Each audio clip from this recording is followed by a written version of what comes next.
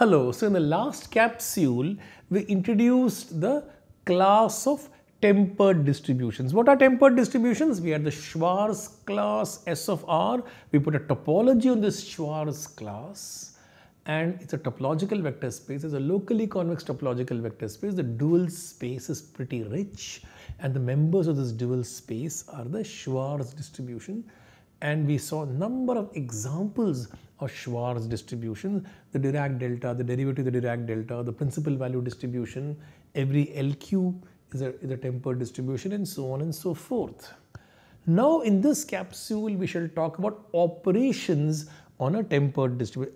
A distribution can be differentiated as many times as we please. So how to differentiate a distribution? That is the first item today, and let us look at the slides. One can differentiate a distribution and the following theorem clarifies this notion. Recall that if f is in the Schwarz class S of R, then f prime is also in the Schwarz class, and we proved last time that f going to f prime, the derivative map is a continuous operator.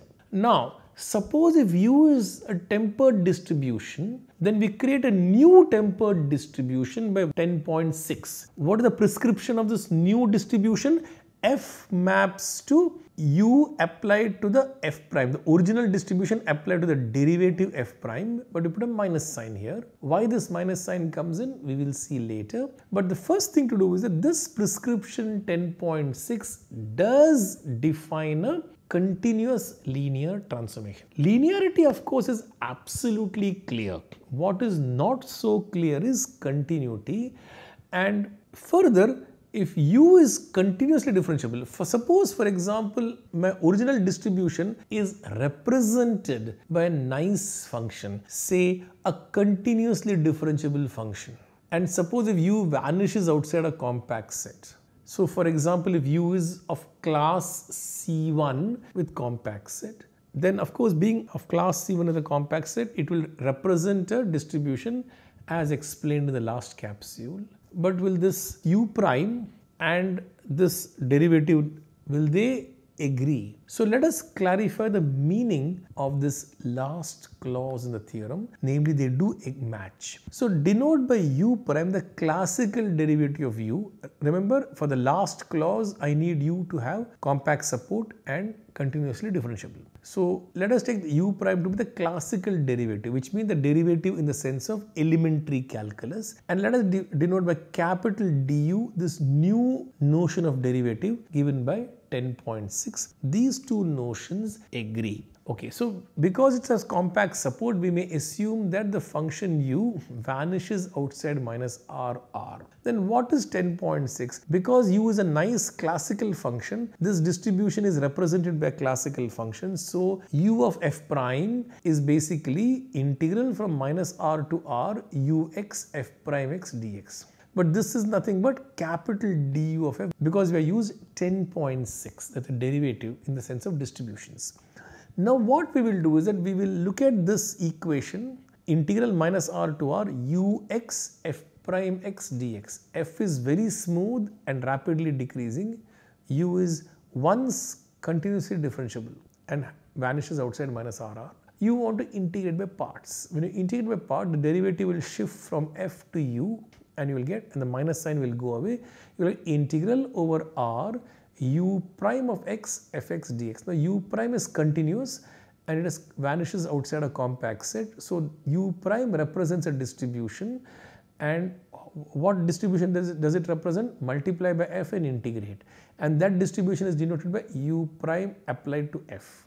So we see that du applied to f is the same as U prime applied to f. So du, the new notion of derivative, and U prime, the classical notion of derivative, are the same when regarded as distributions. That clarifies the last clause in the theorem. The rest of the theorem is pretty obvious. Why is it obvious that this is continuous? Let us recall, Fn converges to f. We have to prove that U Fn prime converges to U f prime. Well, Fn converges to f and differentiation is continuous as we have seen last time. So Fn prime converges to f prime.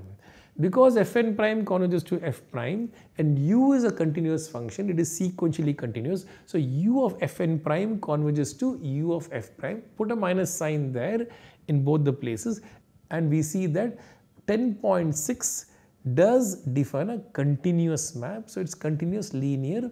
So 10.6 does define a tempered distribution. And the theorem also tells us that the notion of distributional derivative generalizes and encompasses the earlier classical notion of derivative in elementary calculus. So with this, equipped with this thing, we can differentiate non-differentiable functions surprisingly. So let us apply this to the simplest non-differentiable function that we know, the Heaviside function. What is the Heaviside function? It takes the value 0 on the negative real line and the value 1 on the positive real line. So h of x is 1 on 0 infinity and 0 on minus infinity 0.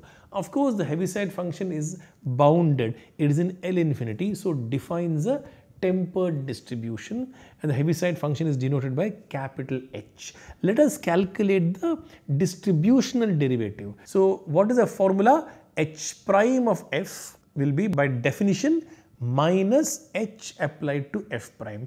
What is h applied to f prime? H is the function, the classical function, and it is 0 on the negative real axis. So the integral will go from 0 to infinity hx f prime x dx. Of course, the minus sign is already there, and hx is 1 from 0 to infinity. So it simply collapses to minus integral 0 to infinity f prime x dx. And you use the fundamental theorem of calculus because f is very smooth, you get f of 0. But what is f of 0? The Dirac mass at f. So the derivative of the Heaviside function is the Dirac delta. We have proved a very important result that h prime is Dirac delta. So the Heaviside function, which was earlier not differentiable in the classical or elementary sense, is now differentiable in the distributional sense. Not only that, we know what the derivative is. The derivative is the Dirac delta. Next example, show that x times Dirac delta is 0 and x times delta prime is minus Dirac delta. Let us check the second one. The first one I am leaving it as an exercise. Let us call the left hand side x times delta prime to be the distribution u. So I want to calculate what is u applied to f. What is u applied to f? What is u, by the way? U is basically x times delta prime. So x times delta prime applied to f means, remember, multiplication by polynomial. The polynomial gets clubbed with the Schwarz function. So it will be delta prime times xf.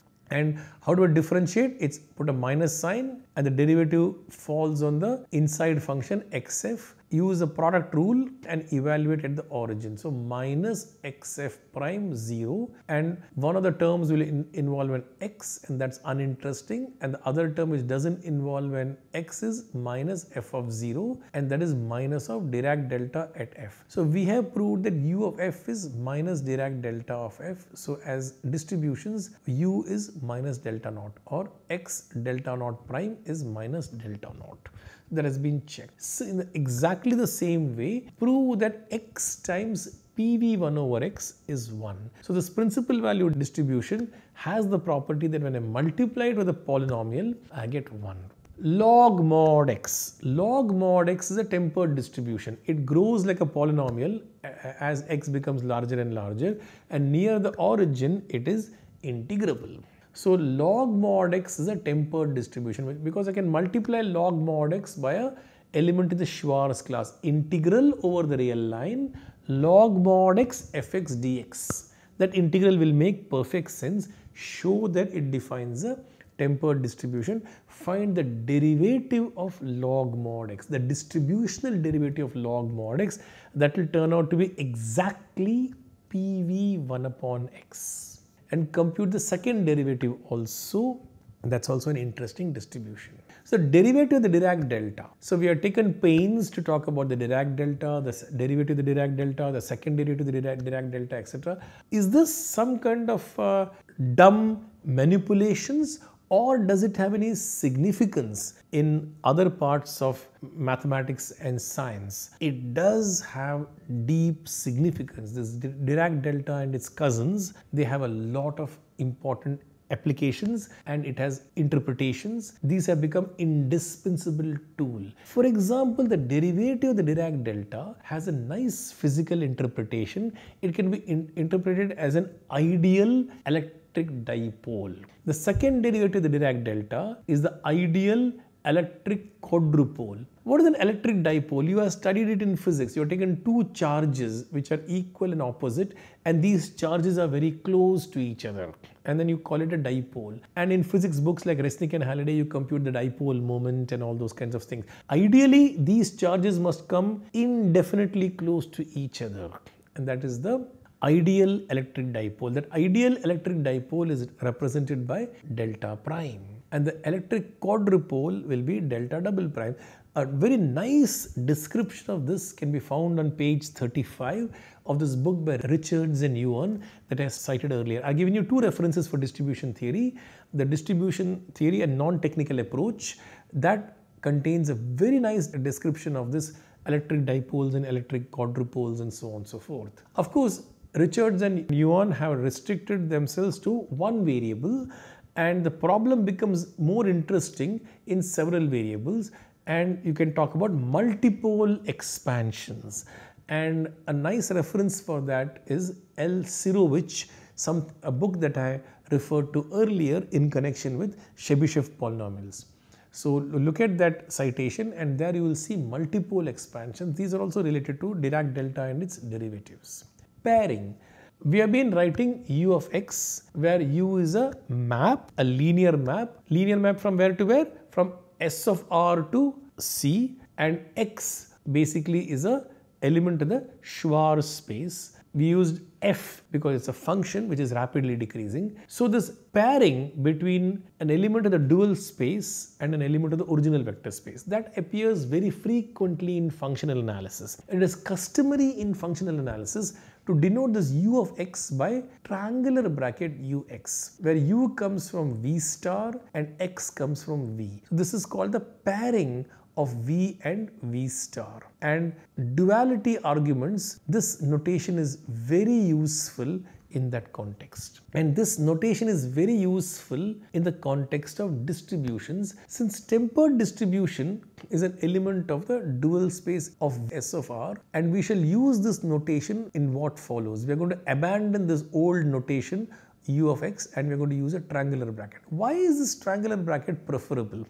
Now suppose this distribution is represented by an LP function, or if this distribution is represented by a polynomial Qx. Go back to the early examples of tempered distributions. Then what are these tempered distributions? Suppose if u is an LP function, then it is simply take ux, take fx, multiply and integrate. 10.7. So you see that this distribution, it seems to me that it's a generalization of integration. So a distribution is basically something like a density ux times dx, and that gives you a way to integrate a function f of x.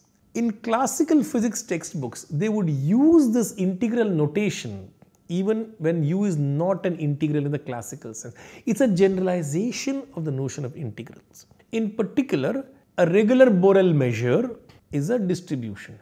So instead of ux dx, it will be d mu. So since distributions are generalizations of regular Borel measures, it is meaningful to use this triangular bracket notation 10.7, and you can think of this as a generalization of integration. Many of the intuitive ideas for integration will carry over in the context of distribution. For example, let me cite one such example. When you integrate in classical analysis or in undergraduate calculus, you differentiate under the integral sign, correct? Similarly, will that notion carry over to distributions? There is a way to differentiate under the distribution. This notion is very useful. So there are these analogies with integration theory and which are useful to keep in mind. And we shall use this triangular bracket notation in what follows. Now we come to another notion called the support of a distribution. Suppose I take a continuous function. Let us begin with a nice example of a continuous function from Rn to C. The target space is the complex numbers, nothing fancy. Then what is the support of a function? Support of a function is obtained as follows. First, look at the places where u is non-zero. Now, because I'm assuming that the function is continuous, this is an open set, right? And you take the closure of this set. And support of the function is a closure of the set of points x in Rn where ux is different from 0. And the support of a continuous function is denoted by sup u.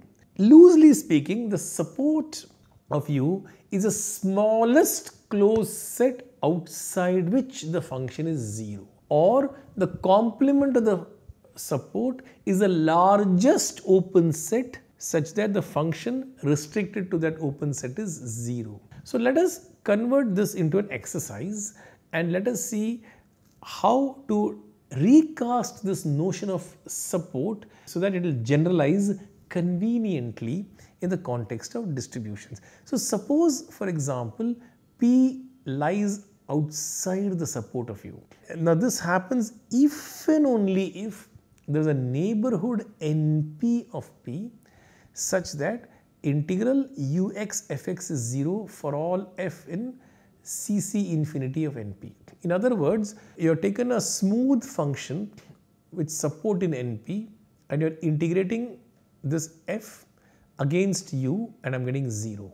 So this is an equivalent way to reformulate. So take all those points P with this property.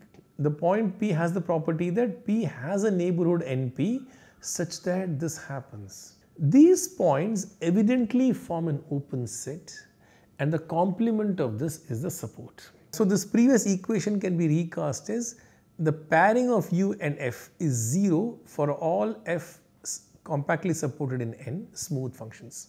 The advantage of this reformulation is that it will carry over very easily for distributions. Definition 110. Let U be a tempered distribution. Then the support of U denoted by sup U is a complement to the set of points P having a neighborhood NP such that the distributional pairing U tested with F is 0 for all F is smooth compact support and support is contained in NP. Remember that a smooth function with compact support is sitting inside the Schwarz space. The Schwarz space S of R contains all smooth functions with compact support.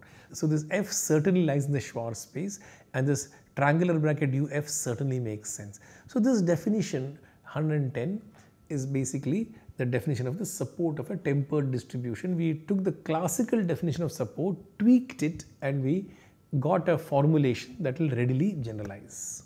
Now obviously by the very definition, these points having this property is an open set and the complement is the closed set. So support is a closed set.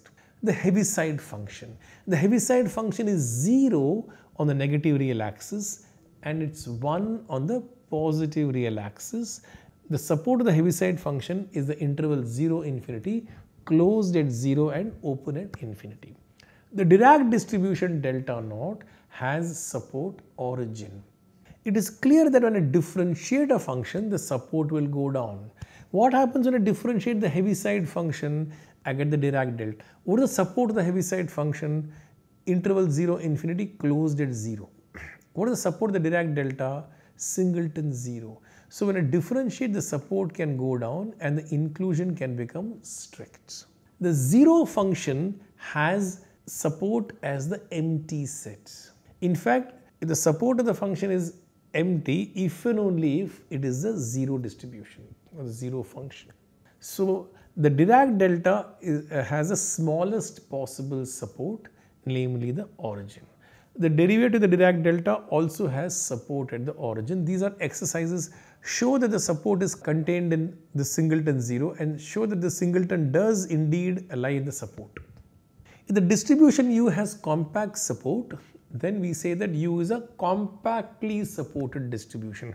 The Dirac delta and its derivatives are compactly supported distribution.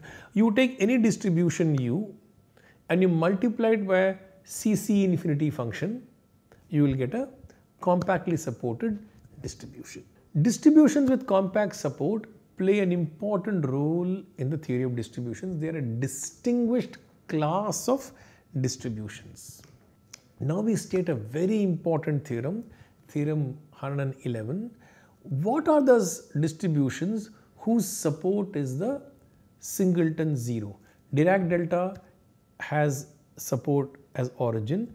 The derivatives of the Dirac delta also have point support, and therefore finite linear combinations of these Dirac deltas, summation j from 0 to n, Cj delta naught to the power j, that distribution U also has point support, namely the origin.